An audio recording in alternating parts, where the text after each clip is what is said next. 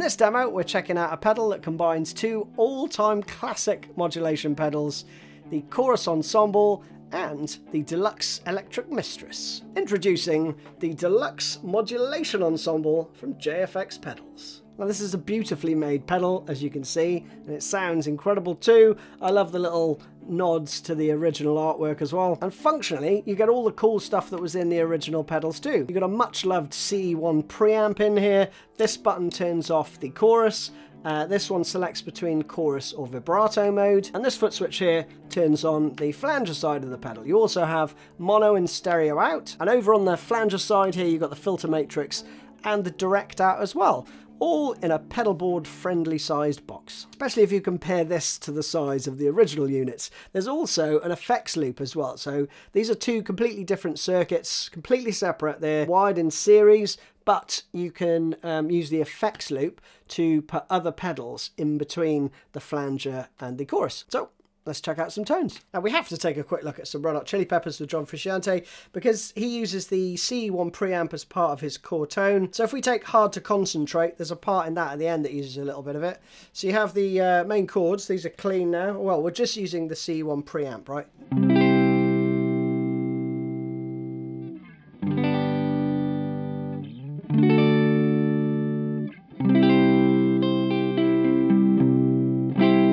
And then with these flanger settings, check this out.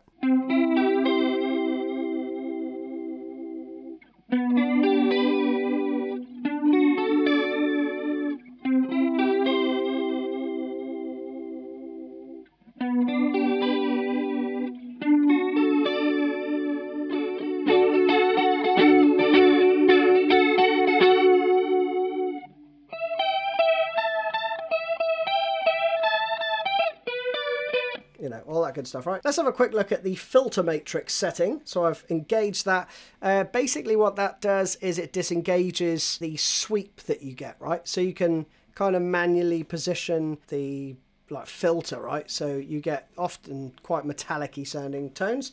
But the colour knob is heavily involved in how much, you know, metal you add to your tone. So I'm going to show you 4 positions of the colour knob starting at about 9 o'clock. And we're going to use Robin Trower's Somebody Calling for this because it's got a great example of that in it.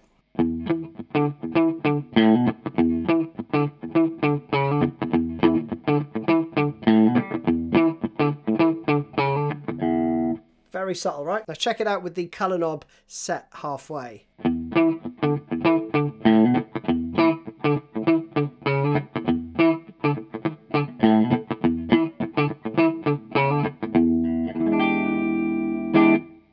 Much closer to the original, right? That's where I'd have it actually for that tone. But for the sake of demonstration, this is it at 3 o'clock.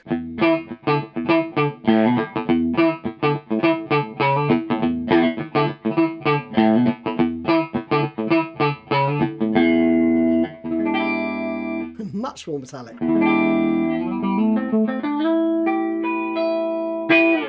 And just for fun, here's it up full.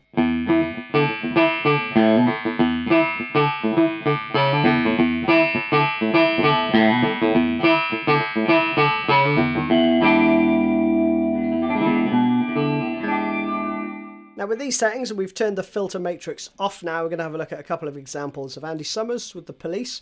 First up, Message in a Bottle. And I'm going to show you the low and the high setting of the CE1 side, right? Because even though the chorus isn't engaged, you can still toggle between the low and the high. So low sounds like this.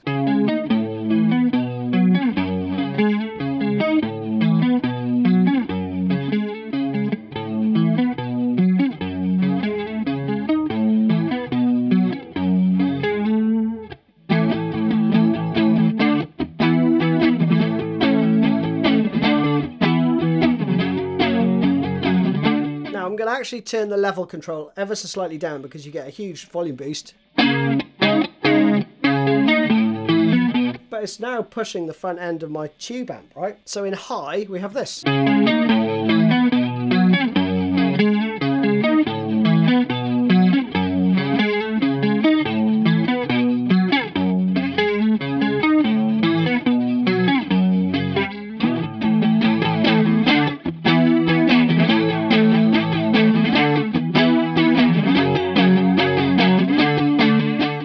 Next example, we're going to look at Bring on the Night. This has a really cool movement in the flanger, right? But I'm going to show you it with the chorus as well. So this is without the chorus, just the flange side at the moment.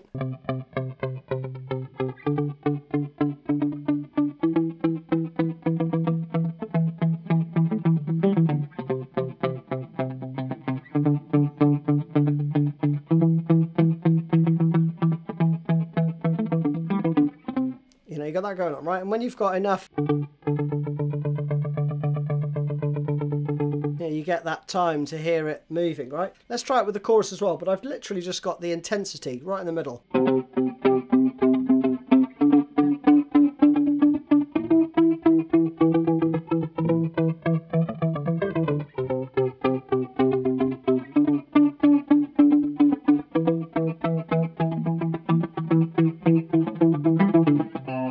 Sounds great, doesn't it? Just adds a really lovely chewiness to it. Let's head straight over to the chorus side. We're going to turn the flanger off for a second. Just some very mild chorusing we're looking at. And we're going to do Metallica's Nothing Else Matters. Metallica's cleans, they've always used like a JC 120, which has a chorus built into it, right?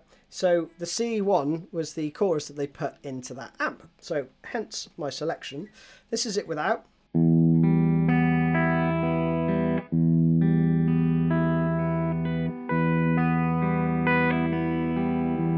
Okay, and with very mild bit of chorus.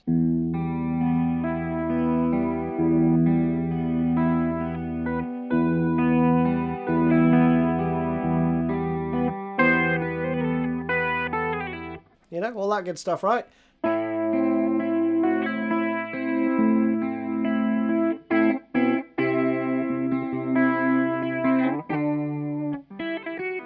Next up, with the chorus intensity in the middle, we're going to add some gain, and we're going to do another Red Hot Chili Peppers one, Mellowship Slinky, which is superb. Sounds like this.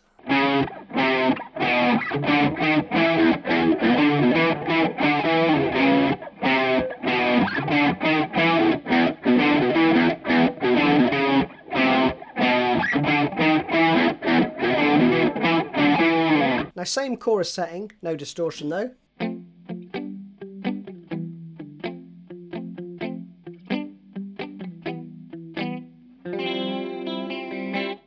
Bit of Cyndi Lauper, right, time after time. So I'll continue to show you the range of chorus with this riff, right? So this is halfway, as I say.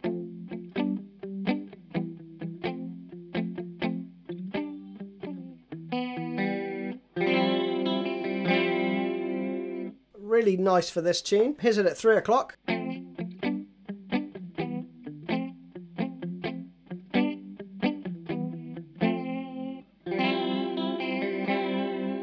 More seasicky, isn't it? And then up full.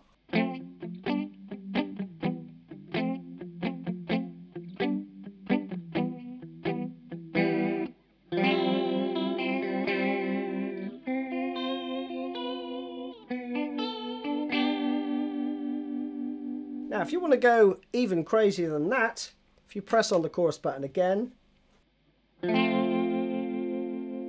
we're into the vibrato side of the pedal, okay? So let's do a couple of those.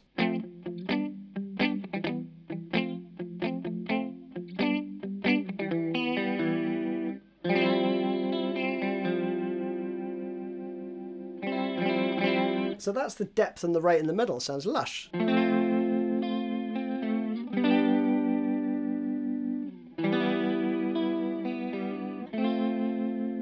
Again, very different to the chord, almost getting into tremolo, isn't it? Now, if we turn up the depth a little bit,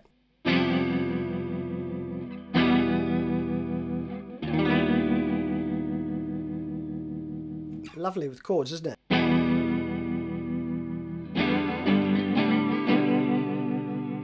Bit of Jeff Buckley.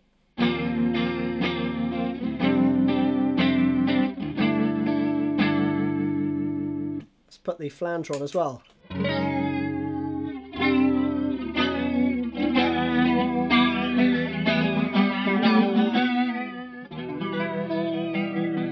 Now, a fun example, if you want to really get crazy with it, I've cranked the depth right up, so we have...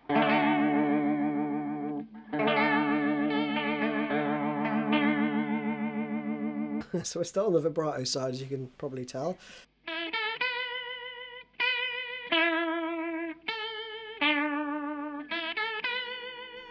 Bit of David Bowie, Ashes to Ashes. And if you turn on the flanger as well,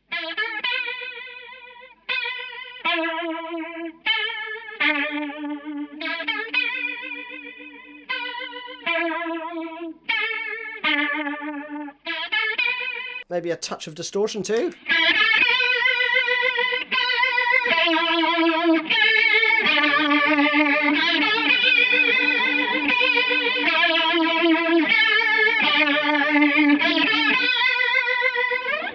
Good fun, right? So I hope you've enjoyed this one, and if you like the look and the sound of this bad boy, then head over to JFX Pedals. Jordan's basically a one-man band operating out of Canada, and it makes a range of cool stuff, especially if you're a John Frusciante fan. But I'm going to play you out with some Dean DeLeo, Stone Temple Pilots, Dead and Bloated. So this is just the distortion.